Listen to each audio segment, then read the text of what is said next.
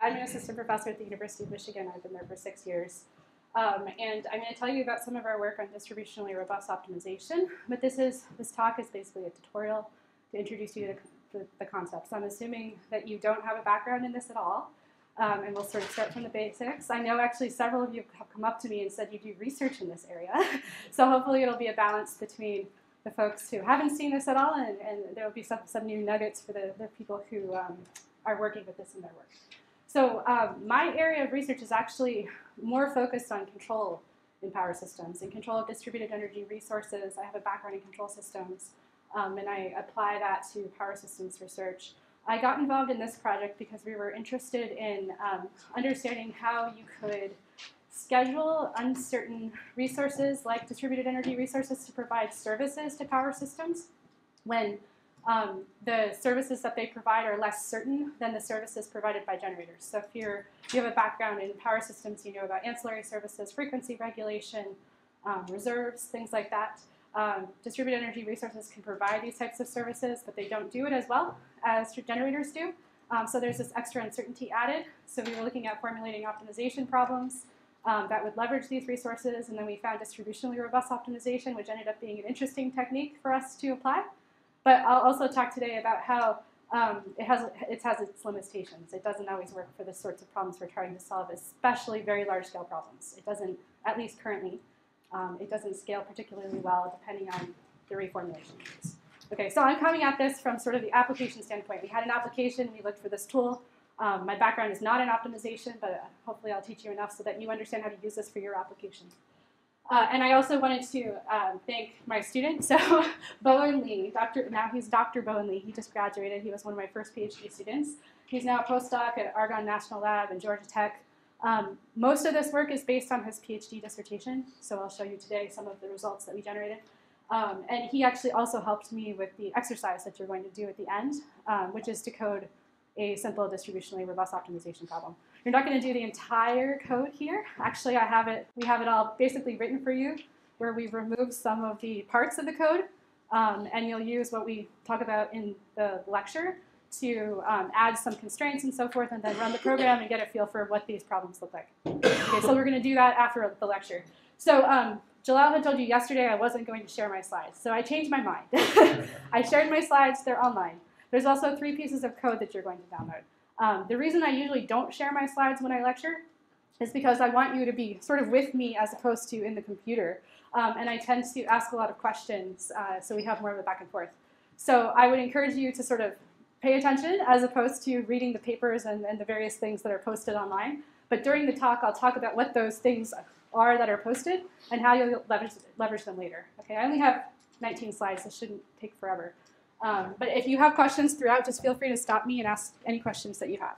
Okay. So just taking a step back, we're talking a lot about uncertainty in electric power systems these days. We've always had a lot of uncertainty, and we tend to deal with it just by having a lot of redundancy in the system. There's always been uncertainty because you can't forecast the loads perfectly. And now we have problems where there's additionally a lot of renewable energy in the system that we can't forecast perfectly. So yesterday, Munther painted a bleak picture of the US in terms of renewable energy for you all. I don't think it's quite as bleak as what he painted. We are working on putting renewable energy in. We're probably not moving as fast as some countries in Europe. But some states in the US are actually moving quite fast, and some of them have very aggressive renewable portfolio standards, which is our way of encouraging renewable investment. For instance, Hawaii is trying to get to 100% renewables, and so is Vermont. So it's coming, and in certain parts of the US, they're already facing significant challenges in operating power systems with high penetrations of renewable energy, especially wind power. So this is causing a lot of problems where we need additional balancing reserves, so backup capacity to be able to respond to forecast errors. There's also uncertainty that's always existed because of equipment failures. So in that case, you have to plan also for backup capacity to compensate for a large generator or a line that goes down, and then you have a change in power flow. Today I'll primarily be talking about how to use distributionally robust optimization for the first category of providing balancing reserves. But there is some work also on using similar techniques for equipment failures. It's just kind of a different type of uncertainty in the system, a shock to the system versus a constant balancing problem. So traditionally, we choose the amount of reserves we need in the system just based on historical experience. So you might have some data about what worked and what didn't work in the past. Power system operators just have a feel for how much you need. They tend to be very conservative because they want to make sure that the lights stay on. In the US, the entities that are organizing this are independent system operators, which is a little bit like the RTOs here, and the market operators all wrapped it up into one. And their primary goal is reliability.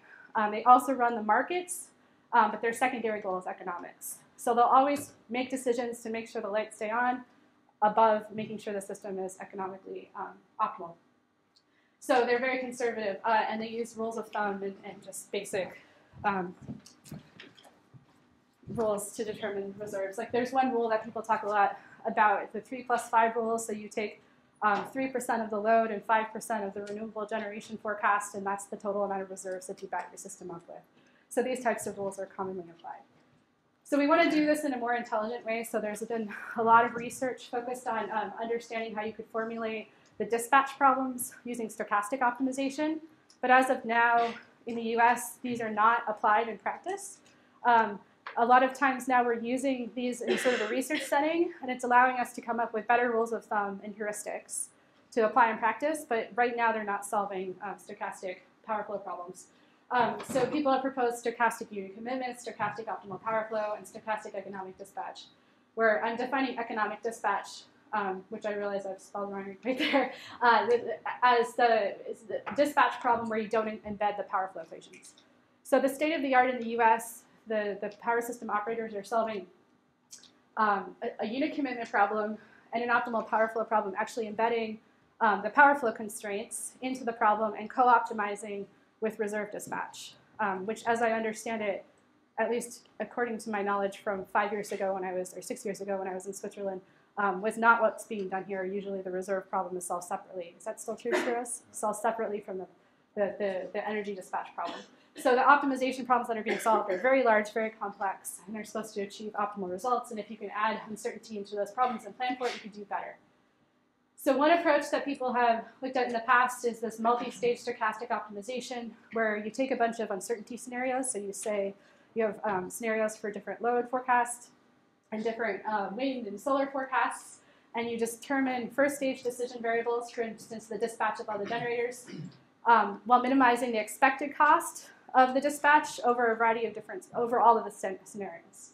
So the idea there is that you're choosing the decisions you have to make now while ensuring that the decisions that you're going to have to make in real time to respond to forecast error are feasible and also optimal in an expectation sense. So this is a common approach. An issue with this approach is this. So what happens when the real-time thing that arises in terms of the wind or the load doesn't match any of the scenarios that you've planned for? Have you seen this? What happens if you solve this type of problem? Yeah? It might affect the feasibility of the solution. Can we use the microphone? It might affect the feasibility Where of is the solution. this? Is the microphone? Okay, I wasn't listening when he was talking about this. So I give you this. So it might affect the feasibility of the solution, is what you say. Yeah, true. And was there another hand, or you guys can throw it around? Right. So if a scenario you didn't plan for arises, yeah, we'll just leave that there. Then you might not have a feasible solution, and you certainly won't have an optimal solution because you didn't plan for it. And another problem is you don't necessarily know how to respond to that specific scenario because you created different responses for all possible scenarios that you tested against. But if a new one comes, you don't know what to do. You don't have a policy to respond. So that's kind of one of the drawbacks of the traditional version of this type of approach. So there's another approach. It's not directly comparable. It's sort of trying to solve a different type of problem. But again, it's handling uncertainty. And the goal here is to obtain the lowest cost solution that satisfies constraints at high probability. So this is chance constraint optimization. How many of you are familiar with chance constraint optimization? About half. Okay. Okay, so the goal here is to reformulate your constraints. So the constraints on the inside here, f of x, somebody use Greek who knows how to say this thing. C. C? Yeah.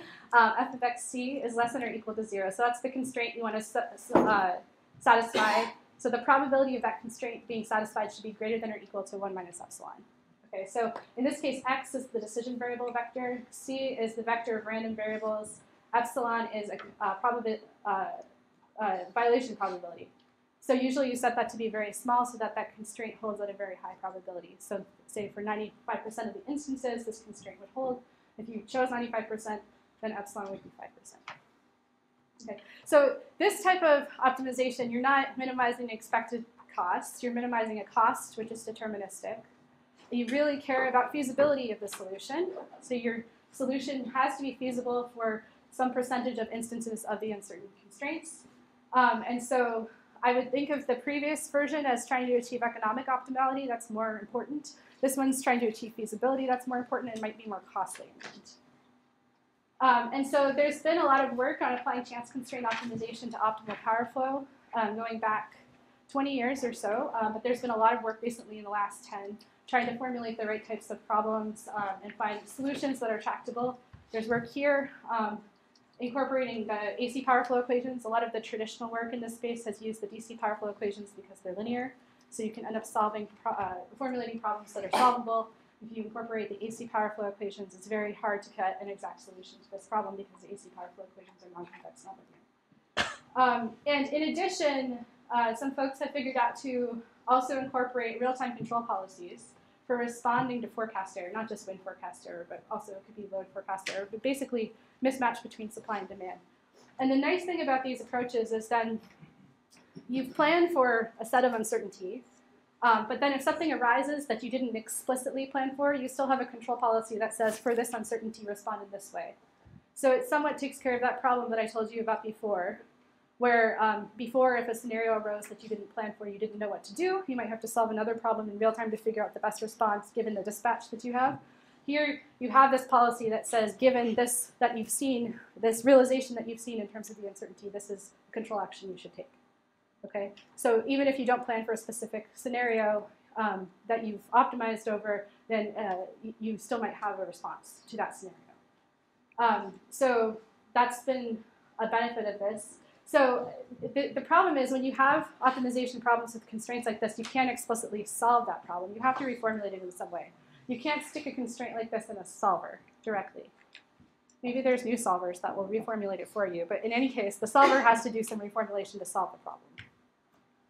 So a traditional way to solve a chance constraint problem is to do an analytical reformulation. So if you make certain assumptions about the constraints and the uncertainty, then you can often analytically reformulate the constraints as deterministic constraints and then solve the problem. So the shape that those constraints take depends on what that constraint looks like and what assumptions you make about the uncertainty. So for example, there's been some papers that assume wind power forecast error is Gaussian. This epsilon is small. So that one's a very good assumption. Usually you want the constraints to hold at a very high probability. So epsilon's very small, so that's a very fair assumption. But assuming forecast error is Gaussian may be less good of an assumption. And then what you can do is reformulate this problem, and the resulting constraint is a convex second-order cone constraint. And then you have a second-order cone problem, and there's solvers like we heard about yesterday. Mosaic can solve these very efficiently. So then you can solve these problems. But the problem is that we know that the forecast error isn't perfectly Gaussian.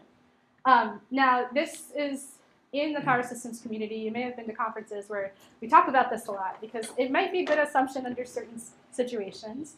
It might not be terrible. There might be ways to make this assumption, but then make your problem a little bit more conservative in another dimension so it's an okay assumption to make.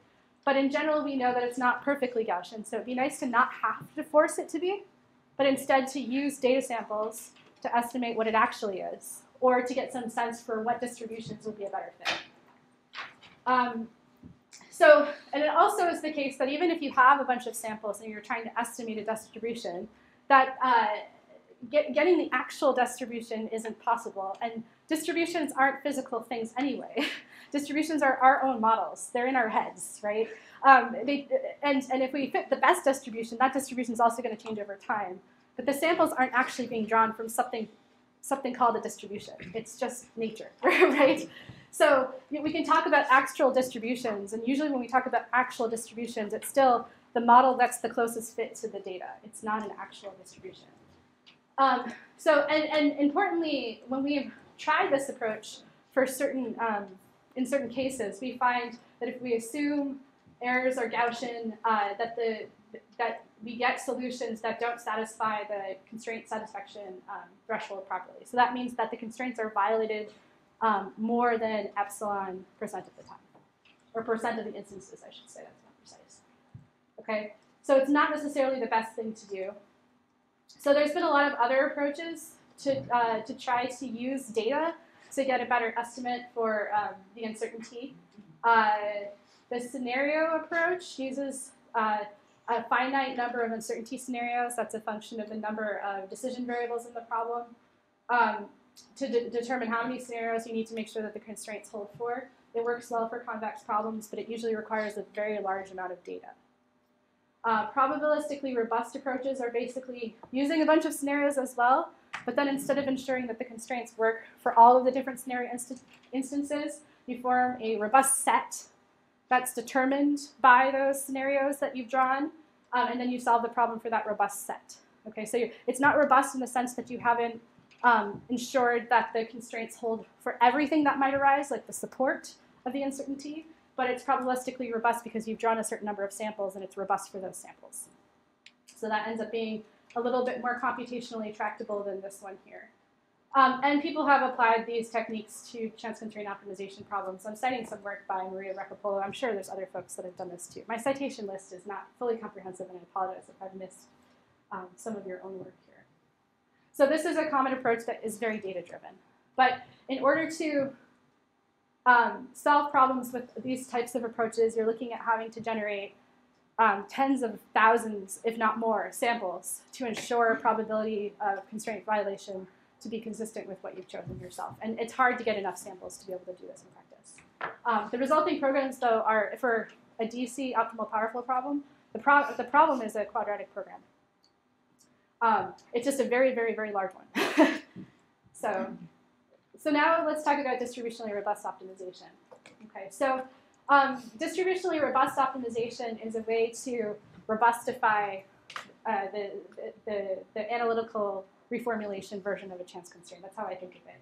Okay, so I posted a couple of papers online. The first one was actually the outputs of a seminar that was held by these folks, Delage, Kuhn, Natarajan, and Wiseman.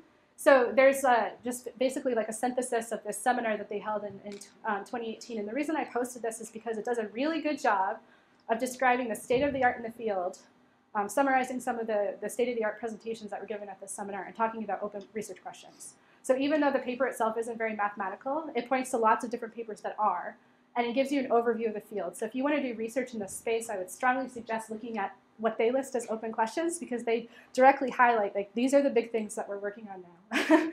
And these are the things that are unsolved. So they mention that in many, so I'll just read this quote, in many practical decision situations, the raw data can be explained by several strikingly different distributions.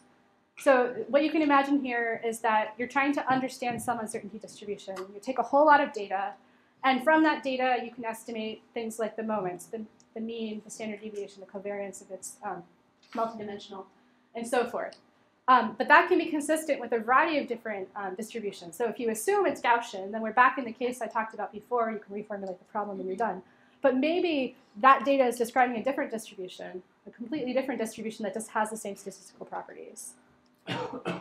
And so distributionally robust optimization is trying to allow for that, basically, to incorporate the fact that the distribution that's generating this data isn't necessarily the one that you might assume to start with.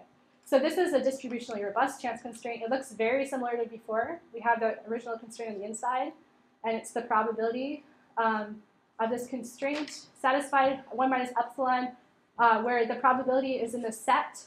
So this set D is an ambiguity set. So that's what they call it, an ambiguity set. So, and then this chance constraint has to be satisfied, or this constraint has to be satisfied for all distributions within an ambiguity set. I'll talk a little bit more about what ambiguity sets are, but you should think of it as a set of all possible distributions that you want the constraint to hold for. And people have already begun applying distributionally robust optimization to power flow. And here's just some of the papers. There's more that exist as well. And the idea here, again, is that the data isn't telling us enough about the actual distribution, where again, actuals in quotes because there is no actual distribution. So instead we need to be able to represent all distributions that fit the data and be robust against them. So data-driven ambiguity sets. So it's a family of distributions. It could be infinite or finite, consistent with the raw data or structural information or some other notion of the data. Okay. There's a variety of ways to construct these ambiguity sets. So I mentioned already that from the data, maybe you've estimated the mean, the covariance, other higher order moments, and you want to make sure that you're robust against all distributions that match that, the mean, the covariance, etc. Or you could impose a structure on it. You could say, I know this distribution has a certain support, is unimodal, is symmetric, is log concave, or anything, or some subset of these things. Okay, you might know these things because you've observed enough data to have high confidence that these things are true. Or you can say that you know that you want to bound the distance between the empirical distribution and the reference distribution.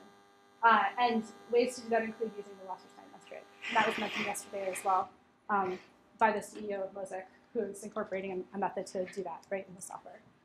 So these are different ways to determine an ambiguity set. But again, the idea, you take a bunch of data, you compute statistical properties, and you understand what that data looks like, and you say, our distribution has to be these things, and we want to be robust to any of these distributions that fit into this bucket.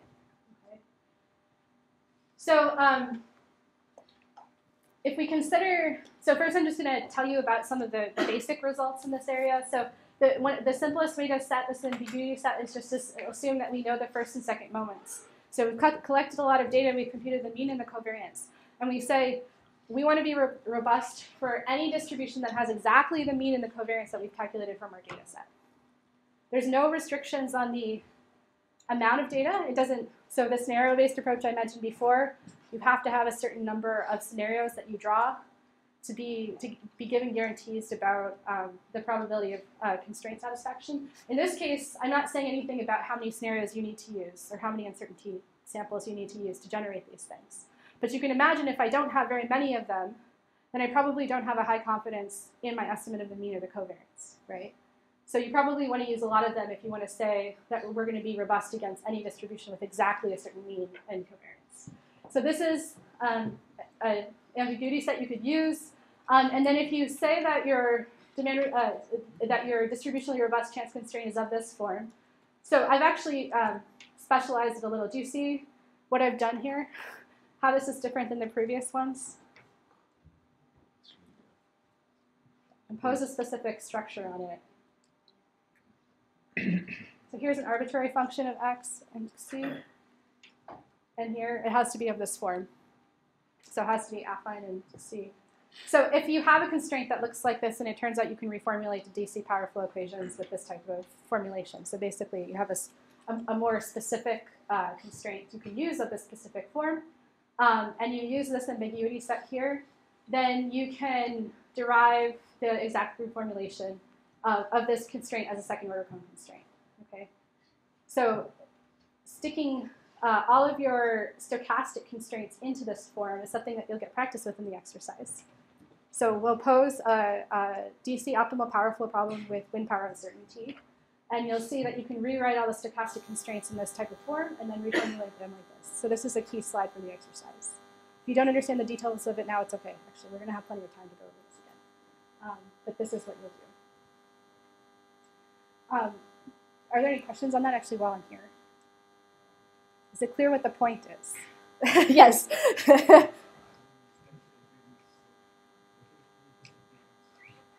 An ambiguity set is a set of distributions. So ambiguity is just referring to you have some kind of ambiguity, uncertainty in your problem. So you have a set of distributions, and you're defining that set as all possible distributions that are consistent with the data. Yeah. Any other fundamental? Yeah. Yeah, I'm just wondering how difficult is the actual reformulation or the proof? Yeah. How difficult is the proof? Is it totally like out of this world, or is it like? Oh no! It's not totally out of this world. No. You can read it and follow it. Yeah. I'm sorry I didn't give the full citation. I can give that to you easily, but yeah. This was done about 10 years ago, and I actually think that this exists in a variety of forms in several different publications where they were doing it for different purposes, and they all converged on the same thing, but in the context of distributionally robust optimization. This was done in about 2010. Yeah. Is this method are normally used by the DSO and TSO when they are doing the, or they are just in the theory? Oh, sorry. These methods are only in publication, or they are really implemented? No, they're not implemented. No, not at all, not at all. So they have no connection with the reality, what's happening in the grid. Okay, so two things. Not yet. Okay, so what the researchers are saying, this is a better way to determine how to dispatch the system and determine the amount of reserves you need to ensure feasibility for your system. So this would lead to solutions with lower costs than the current approaches, which are just very conservative in operating the system. Okay, so this should be less conservative because we're choosing the amount of reserves optimally and the dispatch that's associated with that amount of reserves optimally, while still ensuring feasibility at whatever violation level that you're interested in, 99%. You could also ask me something like, well, why 99%? Don't you need to make sure the power grid is there 100% of the time? It's true, right? We want to make sure the power grid doesn't go down. So what about that 1%? Do you know? Like, why is it okay? Huh? It's expensive. It's more expensive to be completely robust. But you also don't want your power grid to go down. And like I mentioned, the system operator's primary goal is reliability, not economics. So why don't they want to just solve a robust problem? Think about what's not modeled here in an optimal power flow problem. I apologize to the folks who don't have a power flow background. Say it again? Remedial actions, right, exactly. Optimal power flow problems are planning problems that aren't modeling all the corrective actions that the grid can take. So I'm saying 1%, if I say 99% of the time, 99% of instances this has to work, that remaining 1% can still be fine because there's other things that can fix the problems that arise that aren't being modeled in this problem. So no, it's not being applied, but we're hoping, even if they never want to apply stochastic optimization to dispatch systems, we're hoping this can give us a better idea for the rules of thumb and ad hoc strategies so they can determine the amount of reserves more effectively. Yeah. Yeah? How do you define the group of distribution, the set of distribution? Like, is there some site? So you take what data you have. In the data-driven approaches, you take what data you have and you compute what you can from it, statistical properties, et cetera. And then maybe you have some confidence in what you computed. And I'll talk a little bit about what that is, what I mean on the next slide in terms of that confidence. But you use what you have from the data, and then you characterize the statistics or the distances from known distributions or something in some kind of way. And then you just choose what that ambiguity set should look like. And if you want to be very conservative and ensure that you have feasibility, then you don't define those distributions very precisely. You define them more generally. And if you want to be more cost effective and you're willing to take a little more risk, then you could use the data to say I have more certainty in the actual distribution. In the most extreme case, you say I have absolute certainty that the distribution is this distribution, one distribution. And in the worst case, you say I have no certainty, so I'm going to solve a fully robust problem. So robust problems, fully robust problems are one extreme, and then knowing the one distribution is the other extreme, and distributionally robust can fall anywhere in between. Two more, and then I'll move on. Yeah. Clarify the difference between large sigma and mu transpose? Mu is the mean, it's a vector. Yeah. The difference between sigma, the covariance. And sigma is the covariance. But then the sigma is the observed one, and mu transpose is? Yeah. Is the observed? That's a great question. This is they're both observed, the observed mean of the individual random variables, and then the covariance is the observed covariance across between all the different random variables. Is that clear? Yeah. Okay. Yeah. Do you make any assumptions on dependencies between different uncertainty sources, like correlation, like time correlation? So I think that this general one doesn't have any assumptions, but I think if you make some assumptions, you can further simplify. If you say that they're all independent, then of course things simplify even further. Oh. Yeah, but right now we assume that this covariance matrix could be a full matrix with covariances between the different elements. And so then there's more complicated ambiguity set. So this is an ambiguity set where you say I have an empirical mean and an empirical covariance, but I know that they're not particularly accurate. Instead, I get a mean, but I think that mean is actually somewhere within a ball around that number that I've estimated because maybe I don't have enough samples to have confidence that this is my particular mean. So this is an ambiguity set where you could, which has 3 subparts to it. So the first one is just saying that the integral of the PDF of the uncertainty is 1, so it's just normalizing it. And then the second one is an interesting one. It looks a lot like it did before, but we have this additional term gamma 1. So the true mean lies in a mu-centered ellipsoid bounded by gamma 1. So gamma 1 is like the radius around the mean estimate you have to say that there's uncertainty in that mean estimate up to gamma 1. Now, how do you choose gamma 1? So you have some confidence level, but there's various papers, including this one here, Zhang and Glad, that talk about based on your data samples and what type of distributions you're sampling and so forth, how you can make decent choices of gamma 1 and also gamma 2. So gamma 2 is basically saying how far away your covariance estimate is from the true covariance. So the true covariance matrix lies in a positive semi-definite cone bounded by gamma 2 sigma 0. Okay. And if you have this ambiguity set and a nicely structured distributionally robust constraint like in the previous slide, then you can reformulate this problem as this constraint is a semi-definite constraint, and it ends up being a semi-definite program. Okay, so we've tried to apply these types of techniques to optimal power flow problems. So I mentioned that I was interested in understanding how aggregations of flexible distributed energy resources can provide reserves to power systems. So this is where we started with this. We said we wanted things like air conditioners. I aggregated 1,000 air conditioners together. I use them collectively, I control them, and I use them collectively to provide frequency regulation to the system. And now I want to determine how much frequency regulation capacity I should get from the air conditioners versus generators. Okay? But the problem is, if I'm planning in advance for how much frequency regulation capacity you can get from air conditioners, in advance, I don't know some things about how many air conditioners I might have available to me. So what's the uncertainty in a problem like that for the air conditioners? Load. Load. You don't know the load. And what's driving the load? Weather. Weather, temperature, humidity, and comfortability. Comfortability. People. Right, people. Right. Exactly. People have different preferences for temperature, and it varies over time. So there's all these different uncertainties that interact that affect how many air conditioners I might have available to me on a particular day and how they're operating on that particular day based on ambient conditions. Okay, so there's a lot of uncertainty that affects that.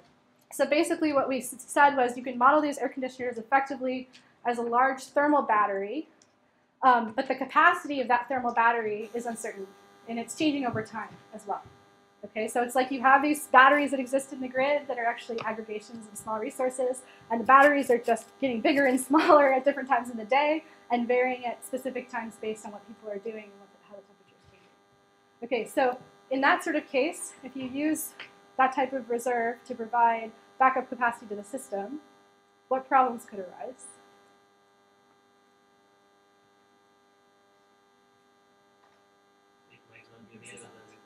Might not be available when required.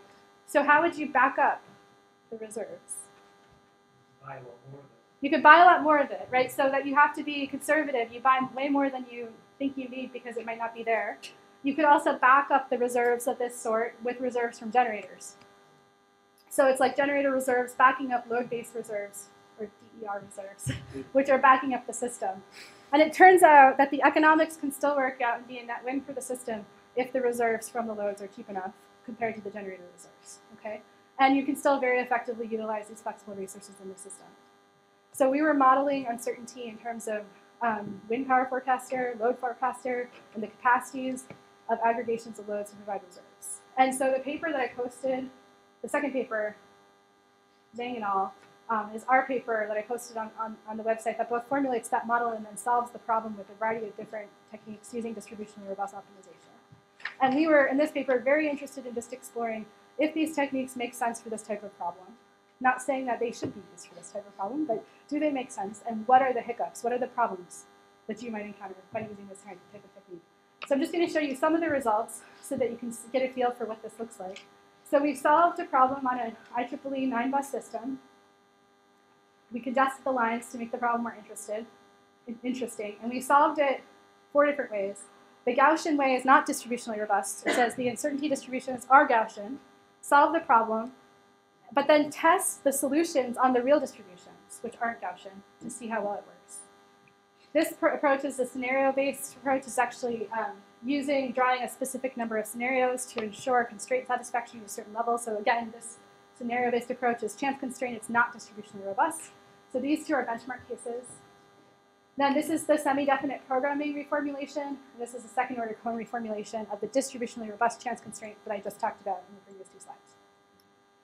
So objective cost, the first lines are always averages across 10 trials. Reliabilities is for how many out-of-sample tests are the constraints satisfied. So you want the reliability to be high, specifically around 95% or higher. CPU time, how long it takes to solve the problems. And you want the objective cost to be as low as possible to be the cheapest solution that's feasible for the instances that you're interested in. So the cheapest approach is always this approach here, the Gaussian approach. You're saying the distribution is Gaussian, but you know it's not true, so it's not conservative, it's the opposite, right? So it's cheap, but then it doesn't work most of the time. So for only 78% of the instances were the constraints satisfied when I was trying to get to 95%. Which also tells you that this assumption that the uncertainty is Gaussian isn't a good one. Okay? The scenario-based approach is taking a very large number of scenarios. The cost goes up, but so does the reliability. So with this approach, I actually get something that's quite conservative. It's more reliable than I need. I only cared about 95%, and I got 99. And so maybe I could somehow drive this cost down a little bit by doing something more intelligently. And importantly, even though it's a quadratic program, it has so many constraints, it takes 48 seconds to solve, whereas the other approaches are all much, much faster. And then the other 2 reformulations are here. So just focusing on the second-order cone one, that's the one that you're going to implement. So it ends up being actually more costly than the scenario-based approach, more reliable, but way above where we need it to be. So it ends up being even more conservative than a scenario-based approach. But the good thing is it's much, much faster to solve. So basically what you get in this case is a much faster problem to solve at a very high reliability. But what this is pointing to is the fact that we're too conservative. These are too robust. Our ambiguity sets are kind of too big. We want to constrain it further to reduce the number of uncertainty distributions that we're going to be robust against, because a lot of them are not realistic. So we're getting something that's too costly and more reliable than we cared about. Do you have any questions on how to interpret this? Yeah. Or anything else? Yeah, it's fine. I was wondering about differentiating between lower voltage QR the distribution level and the reliability standards are there versus transmission and the higher reliability standards. Interesting. Yeah, so in distribution, we're not generally solving optimal powerful problems. So if you're solving another type of optimization problem in a distribution system, usually our reliability thresholds are lower. We're okay with power outages on the distribution side, right? But what kinds of problems are we thinking about optimization? Well, if you're looking at the robustness of the distribution system, I'm just thinking of this being applied to distribution, but I guess you're not. Yeah, so. We're not. I mean, there are other types of optimization problems, like optimally controlling electric vehicles or something. You could do something like this too, but it really depends on how much you care about reliability of your solution, feasibility versus optimality. A lot of the decisions that aren't being made by so I can't think of many problems that the distribution system operator solves for operational planning using optimization. They solve problems like for long-term planning, sometimes with optimization. But if I think of what's solved in distribution using optimization, it's like coordinating different loads or resources in an optimal way, like electric vehicles. And in that type of case, you don't necessarily care about feasibility as much as just making a lot of money. And so optimality matters more, so maybe you wouldn't want to be distributionally robust. Okay. Yeah. Well, it's just that your DERs are okay. then you care about monitoring the distribution power flows, perhaps. You might. We have another line of work where we're looking at if we control these resources in the distribution system as aggressively as possible, can you cause problems in the distribution? It's actually really hard to because the systems are overbuilt. So it's actually usually a good assumption to ignore the distribution system because you're not going to cause voltage problems or transformer overheating or anything like that, often. We can find some special cases where that's not true, and then it makes the problem really fun. Jalal, did you have something? I had one question Okay. about the role of this epsilon. So Yeah. you always fix it. If I understand You correctly. choose it.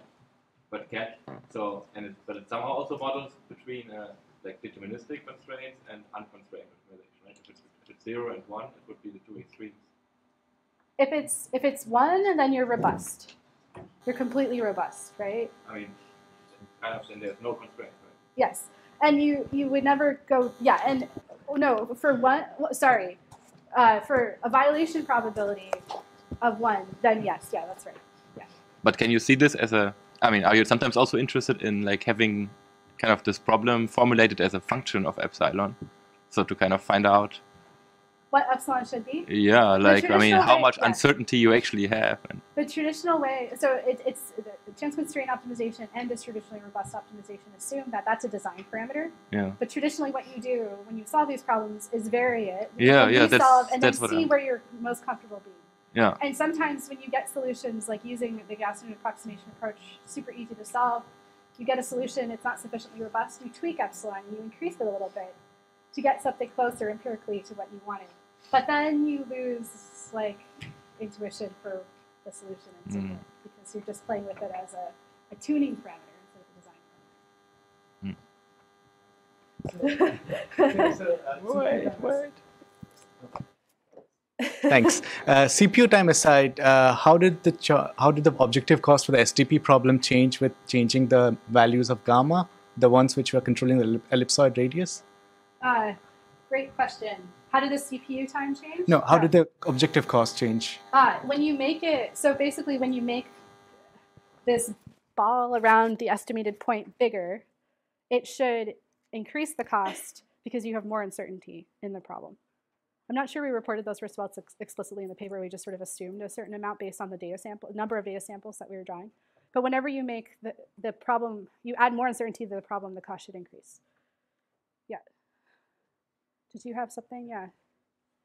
I would like how you define the robustness of the system. Is it a universal parameter, or when you say system is robust, what does it mean? The system is robust, so for any uncertainty realization that could possibly happen, there's a feasible solution. That's how I'm defining robustness. There's probably somebody who's like a real optimization problem would have like an even more precise definition than that, but that's what I'm defining this as. Yeah. I was wondering basically for the scenario approach and then the distributionally robust approach, the generation of the data samples were from the same random number generator. We're not using a random number generator. We're using actual wind power uncertainty samples. Okay. So we have a data set. This one was based on a data set collected from Germany, where we actually have the samples, and we're pulling. So we are using random number sampling to pull those samples in. Yes. But we're not generating them from any particular distribution. We're using real data. Okay, and then you use the same data to quantify reliability with Monte Carlo at the end. Yes. So we create the empirical mean estimate and a covariance estimate with some of the samples, and then we regenerate samples to do the reliability assessment. So it's out of sample. Okay. Yeah, it's out of sample testing. Yeah. I'll take one more, and then we'll move to the next slide. And maybe there was one over here too. You can go a slide back. So in the definition of ambiguity set in the last equation, there's no less or equal, but is it a less or equal or? This one? Negative semi-definite. Okay. Okay. So the resulting program is a semi-definite program. Okay. Thank you. Just one more. Like the performance is the same based on the coma cases. Everyone's okay? Thank you. Do you know if the performance is the same if you have integer decision variables? Or this is only for continuous This decision? is continuous. Okay. There's been some work on looking at integer, non-convex, etc., but it's very preliminary. Okay. Yeah. This is continuous, and then the constraints are of this nice form. So it means you can extract the uncertainty, and that it's not some messy nonlinear function of the uncertainty. Can I ask questions? I will move on after you, I guarantee it. Thank you, Johanna. So let's compare scenario method and SOCP, distributionally robust. So yes, in the average, the SOCP has a little better reliability. It's 99.53, while the scenario is 99.44. But in the mean, scenario is much better than the SOCP. It looks that, even in the reliability perspective, in the worst perspective, scenario works better in this case. Also in objective function, I know that it's not... Wait, which one are you saying? A scenario and SOCP. Yes. And the mean of a scenario, 99.12. That's min. That's the worst case. Yeah, the mean reliability in the scenario method is much better than the mean of reliability in SOCP, which is surprising. Sure. Right? And even in the case of objective function, the distance between mean and max in the scenario is much less than that in the SOCP. And even their mean is almost the same. So if I'm the system operator, I think I will go for scenario-based. It's less costly, and it's, it's just the CPU time, the difference. So for the 9-bus system, maybe you choose to use this method because it's not a big deal, 45 seconds. When you scale this, it doesn't scale well. But I agree, and I also think that it's system dependent. Remember, this isn't just like a DCOPF with wind uncertainty like most people are benchmarking against. We have these extra uncertainties because of these aggregations of loads providing reserves. So what's better in terms of objective cost and reliability between the scenario approach and the SOCP or SDP approach is based on the system that you're playing with. So I wouldn't say that it's always in this. And in fact, here, let me show you another one. Okay, so this is for you to think a little. Take a look at this. This is the same chart, except I'm using the 39-bus system. Just take a second and look at it. Think about what makes sense and what doesn't, and what questions you have about the things that don't make sense. Because there's some things in here that don't make sense.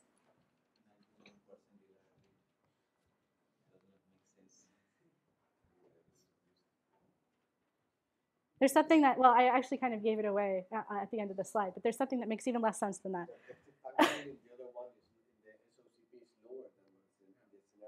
It's system dependent, right? It's not always clear if the scenario approach or these types of approaches will be more conservative or less. It depends on the scenarios that are selected here and how bad they are, right? Because SOCP and SDP, remember, they're based on the empirical mean and the covariance. The scenario approach, the solution is often driven by the worst case scenario that has been selected. Okay, so it's driven, the answer is driven by a different piece of the data.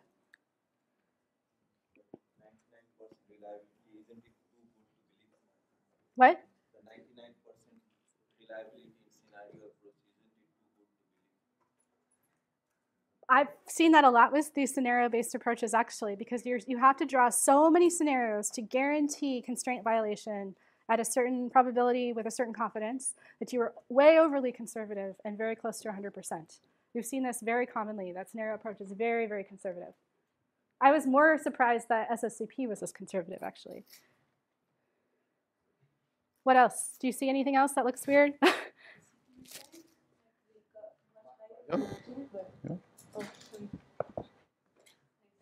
The CPU times got much higher for scenario and SDP, but the other ones are like still very low. Why is that? So comparing to this one, they all get higher, but this one scales less well, and SDP as well scales less well. It's just that they don't all scale at the same rate to different size systems. Mm-hmm. Yeah. Yeah, exactly. So should the SDP reformulation be more or less reliable than the SOCP? More. The SDP version has uncertainty in the location of the mean and the covariance, whereas the SOCP doesn't have it. It matches it exactly. So it's like the ambiguity set is larger in the SDP version. So you're more robust. But then we find that the reliability went way down. Yeah, go ahead. Just one quick question. Uh-huh. For the scenario generation, do you use like some sort of inverse beta function to find what's the number of scenarios you should draw to raise the reliability of or is it like some sort of trial and error? No, we use results from the California and Campy paper I cited before, which determines the amount of scenarios you should draw. That's a function of the number of decision variables in the problem, the confidence, and epsilon. So it's a lot of samples. And so you could tune it to decrease it to make that less conservative. But that would be heuristic, yeah. I have a very basic question. Can you tell me what's sort of Wait, the microphone. Reliability is the number of out-of-sample tests. So we solve the problem, and then we test the solution on a bunch of new samples drawn from the data. So out-of-sample tests. So this is the number of those tests where all the constraints are satisfied. And so it should be whatever we set epsilon to, or 1 minus epsilon to, 95%. So this is too conservative. This isn't good enough. This is too conservative. So let me say here, I gave the hint down here, the SDP solver is having trouble. So we reported these results. A student came back to me and said, look, we're done. It sort of works. SOCP is much better, blah, blah, blah. And I was like, what is going on here? So we went back in and we looked. And we found that in a bunch of instances, the SDP solver was converging towards something and then quit. It got stuck because the problem is too big for the SDP solver that we were using. And we were using, I shouldn't say what we were using, should I? MATLAB with CVX and Mosaic. So, but I mean, I think that these things change, and there's probably even a better implementation of this problem we could have done as researchers. But in the basic implementation that we used, we kept getting stuck where the SDP solver wasn't working. To give us a solution. So sometimes we got the solution, sometimes we didn't. When we did get a solution, the solution had a higher reliability than the SOCP as it should. And when we didn't get a solution, we get some suboptimal value out of the solver that wouldn't be reliable. So that's what's going on here. So this is just point of fact that you can use these methods for these problems and learn a lot. But you always have to ask yourself, is this the right tool for this? System operators are probably never going to apply this, but are we getting enough insights from what we're doing to say that this is the right technique to solve this problem? And more importantly, not is this the right technique, but what's the comparison amongst the techniques that exist, and where do we find good trade-offs? I think that's really important in this kind of work. So the paper we wrote isn't like, here's this new method, I'm going to sell it to you, it's so amazing. It's much more like, let's do an exploration and understand limitations of these approaches. That said, in 10 years, these solvers are going to be so much better, maybe this will be compelling. So I'm not saying you shouldn't work on these topics. I'm just saying that you always have to be skeptical. And I find it personally very off-putting when I read papers that are trying to sell me an idea versus explore how that idea works. So you create an idea, you give an honest rundown of its limitations, its benefits, et cetera. And I find that very, very useful in this field especially.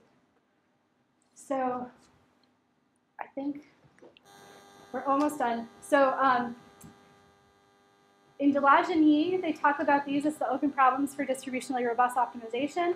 I'll let you read the details of these things, but these are the things that researchers have not figured out yet. And there's a lot of PhD theses in this. So if you're looking for one, there might be something here. This is the same list, and I've broken it out to talk about a little bit about what we're working on or what we've worked on, specifically what my student Bowen has done. We've specifically been looking at the choice of the ambiguity set. Specifically, can we obtain less conservative ambiguity sets so our reliability levels are closer to desired, like 95%, and then the costs go down by imposing more structure on the distributions? In particular, we've been interested in understanding if we impose structural information to say the distributions must be unimodal, which is a decent assumption for wind power data. So there's one mode, so it looks like that generally, but not necessarily Gaussian. Can that reduce the conservativeness? Because you can imagine now, you have a mean and covariance that could match a distribution that looks like this. It could also match some crazy distribution that looks like this with lots of modes. But we know uncertainty samples, so this is wind power, not wind power, but wind power forecast error, is probably unimodal, even in a multidimensional setting. So we've looked at that, and we've reformulated some of these problems such that we get tractable reformulations, and we have some papers on that.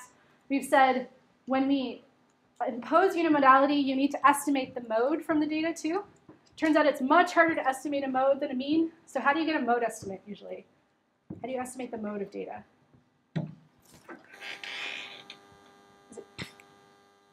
So the mode is where the most number of most number of things fit in that bin, right?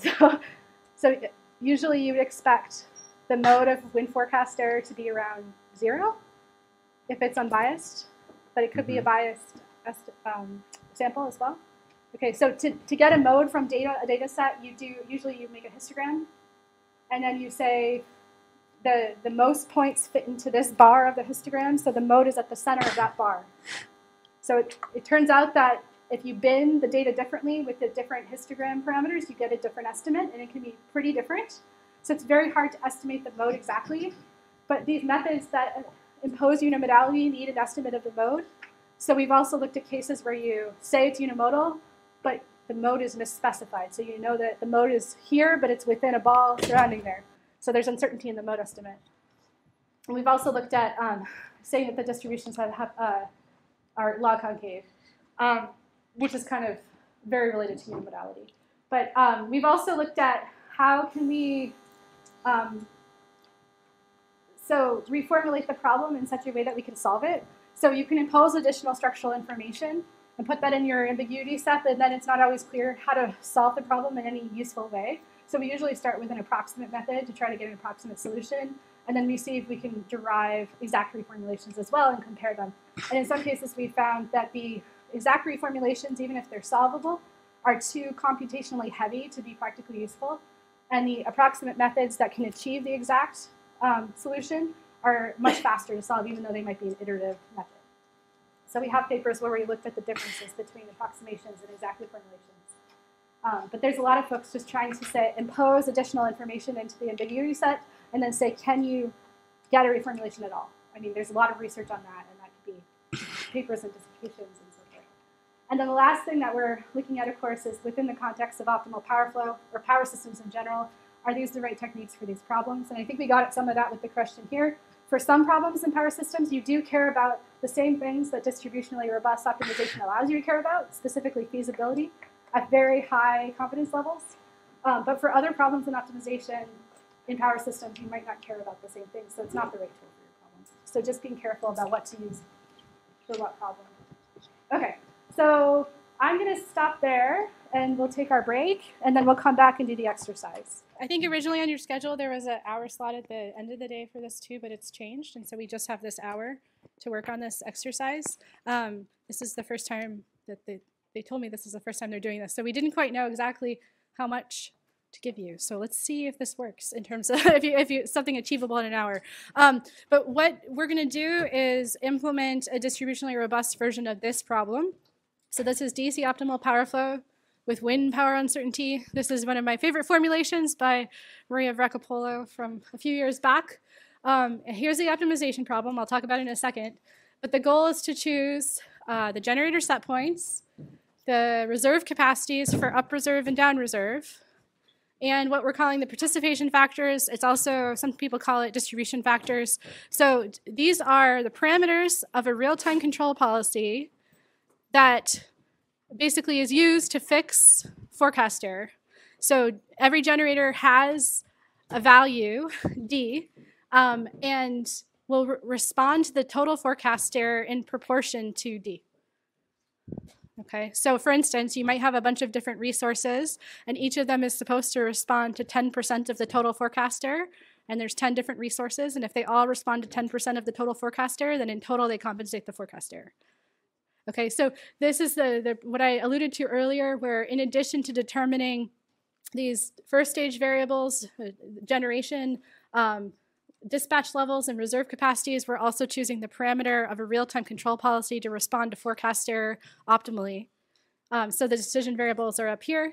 And then the random variable we're considering is only wind power forecast error. We're assuming the loads are known. You could add that, but it doesn't complicate it too much.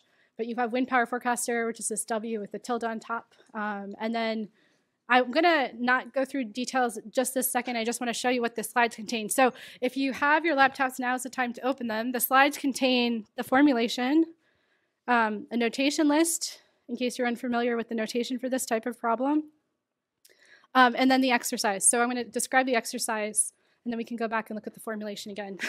So what you'll do is you're going to reformulate this as a distributionally robust, optimal, powerful problem, assuming known first and second moments. So this is the second order cone programming problem. It's the simpler version, not this semi-definite programming problem. You'll solve it with MATLAB with CVX. And if you have time, you can explore what happens when you change the parameters to get an intuition for how the inputs to the problem affect the solution. So what you're given are 3 files in MATLAB. There's the IEEE 9-bus data. This is taken directly from MatPower. In case you don't have it on your machine, I just included it here. There's this function called caseIn, which reads in the data from MatPower and puts it into the right form for the code you'll actually play with. So those 2 you download and then you put them in a folder, the same folder that you're going to work in, but then you don't touch them again. Okay, you don't need to go into those. And then the third one is, I should say 3, code implementing most of the optimization problem with comments indicating what is left for you to fill in. So that's called dr_moment_incomplete. I'll share with you the dr_moment complete later. But there's about 10 lines of code you have to write to make this work. But in order to write those lines of code, you have to understand the optimization problem and the existing code. But the code I've highly commented, so it should be somewhat clear. And there's an example in the code of some of the second order cone constraints already included for you. So you can see the pattern, essentially. If you can do pattern recognition, you probably could implement this without really understanding what's going on. I shouldn't say that. But you have to reformulate about 6, maybe 4 types of constraints yourself, okay, and implement them. So again, you're only modifying dr_moment_incomplete.m, and you run only that program and it calls the other ones. Okay, so that's the only one you really need to open and get yourself into. So you should download those files. Let me try to get out of here for a second. So when I open MATLAB, I have in my MATLAB folder, I have CVX. Or you can just add CVX to your path because the function includes calls to CVX to solve the second order cone program. Case 9, caseIn, and dr_moment incomplete. And then if you open dr_moment incomplete, there's the function that you can run. And you'll see I'm pulling in the data. I'm setting up all the matrices. Also, in this code, I'm just setting the wind forecast and the moments directly. I'm not computing it directly from data, but this part here, wind forecast and error, if you wanted to implement this in practice with the real data set, this is where you would be computing the mean and the covariance with the real data. Okay, but here I'm just saying this is what it is for this problem. And then the optimization problem starts. Here are the constraints I've already coded. And then there's this line here that says the remaining SOC constraints need to be added here. And that's what you're doing. And again, it's about, I think, 10 to 15 lines of code that you'll need to write to get this all to work. So you can actually run the program now. It works. Well, it works in some sense. It'll give you a solution, but some constraints are missing, so the solution doesn't make sense. So it might make sense for you to run it first and see why the solution doesn't make sense so that you know what you're aiming for in terms of the solution that does make sense. And I will share the full solution with you at the end. So going back, just a few more words from me. So in the slides, which are posted, there's the last slide, slide 19, includes steps that you should follow. Okay, so the first thing you're going to do is work in groups because I think it would be really beneficial for you to talk to somebody about this. And also there's a few folks in the room who don't have MATLAB on their laptops because they don't have licenses. Okay, so if you could sort of take some of those folks in and work with them and help them, that would be great. And then here's the procedure I'm suggesting you follow. It's a logical way of understanding how to do this, okay? I don't want you to just start hacking in the code because then you won't get a fundamental understanding of what's going on. Okay, so that's the description here. And you'll see that the first step is to familiarize yourself with this problem. Okay, so this is the problem that you're implementing. So let's be quiet just a little bit longer. Quiet just a little bit longer. Shh. Okay, so here's the optimization problem, and I'm going to just run through it real quick, but I want the first step that you should do is to talk to your team to make sure you understand it so that you know what you're coding and implementing. So you're minimizing the cost of generation. Those are the first two terms of the objective function, plus the cost of reserves. Subject to, the first one is the line limits. So PL is the limit on the lines. P injection is the injections at all the buses, and the A matrix maps the injections to the line flows. So those are the line flow limits. The next P injection is just computing the injections at all the buses, and that's the injections with the reserve actions R. And then the next one, R, is what's computing the reserve action. So based on the total wind power forecast error, omega tilde, every resource responds with a certain amount, by a certain percentage d, to the total wind forecast error. So all of these are vectors. R is a vector, DG is a vector, and so forth. And then the next constraint, the one that starts with PG under bar, is constraining the generator actions, and then we're constraining the reserve actions, and then we're normalizing this participation factor DG to make sure that if all the resources respond according to this control policy parameter, that they in total make up the total response needed for the system. And then the third to last constraint, the one that starts with 1 underscore 1 by NB, that one's just saying that there has to be power balance for the forecast, the wind power forecast. And then we're just making sure all of these different variables are greater than 0.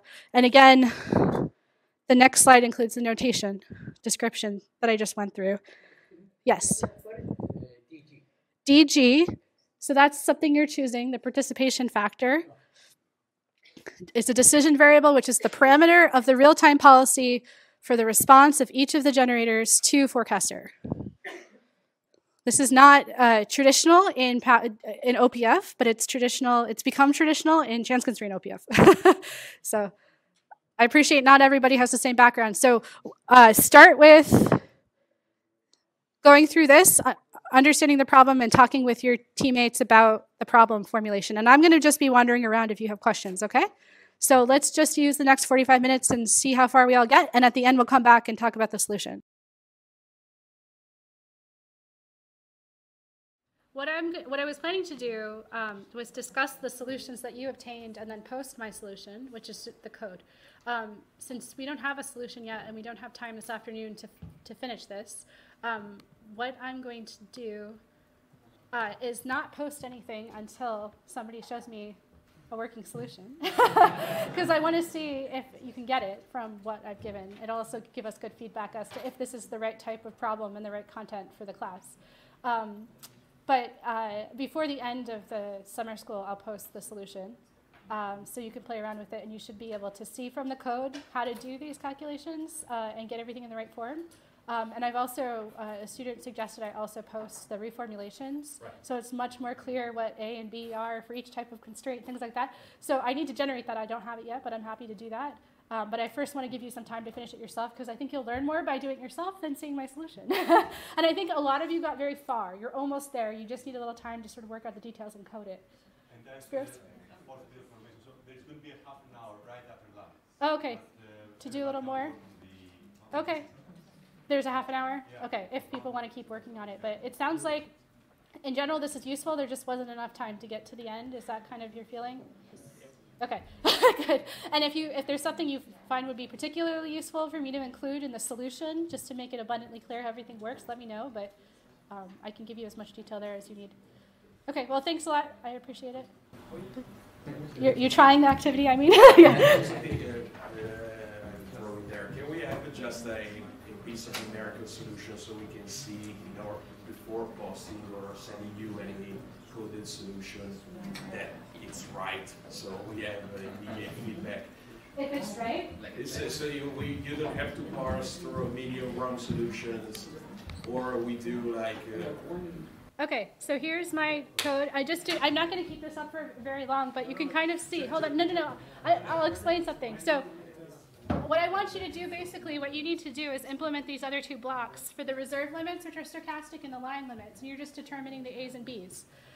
So I'm gonna hide that now, and then I'm gonna run the code and give you the answer numerically so that you know numerically what you're aiming for. But then you need to show me the optimal decision variables, and that's how I'll check if it's right. So you're just gonna get the optimal cost, okay?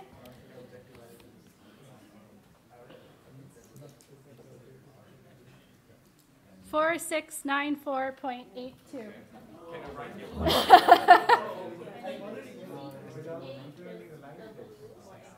Maybe they're not constraining for this case. But I'd still implement them and double check that. Yeah, I already did it first, but I didn't add the Yeah, but your decision variables might not, they should probably still be consistent. But you can find cases where the line flows will be constraining. And in this case, maybe you don't have any line flow constraints. There's no congestion. So it's still meaningful. It doesn't mean you have the full solution, though.